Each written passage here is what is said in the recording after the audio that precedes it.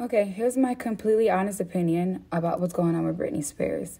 I do not believe the person that is posting on her page is her. I believe the real Britney passed a long time ago.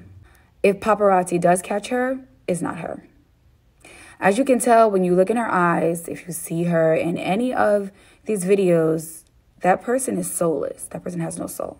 We know Britney's been through a lot, but that's not Britney. And until they do right by Britney and tell the truth, we're all just going to be able to see her nude on Instagram all the time. That's it. And those captions, come on now. Those captions are crazy. And they haven't changed since that conservatorship stuff. It hasn't changed. It's not like it's a huge shift now that she's free.